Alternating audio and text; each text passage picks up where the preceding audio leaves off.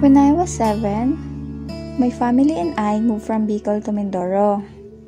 Growing up, we almost could not afford to buy rice for our meals. To help our parents, my 4 siblings and I had to sometimes sell veggies or fish. Because of that, I was always absent in class. It was hard to catch up with our lessons. I had a very low self-confidence. I was called a slow learner.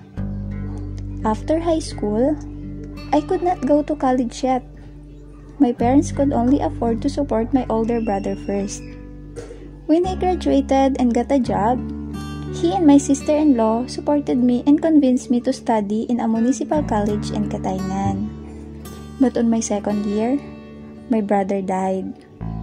I was hopeless, depressed, but I knew I needed to continue. I still have my family. I tried to get some scholarship but didn't get any, so I worked part-time. I was just so grateful to finally graduate. But I didn't just graduate. I made it with flying colors. I was just sad my parents couldn't be there because they couldn't afford to travel to Masbate.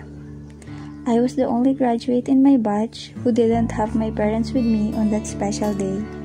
I marched alone. After graduating, I applied for work in several private schools but got rejected. I ended up working as a factory worker while waiting for the LET exam. I was about to give up, but God gave me a precious daughter, my new inspiration. So, when the exam was finally set in March 2022, I gave all my best to prepare, and I made it.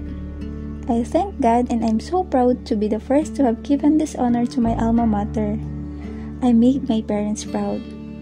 We are poor, but we can also achieve great things. And I am so proud of myself. The slow learner, the one who marched alone. Yes, I did it.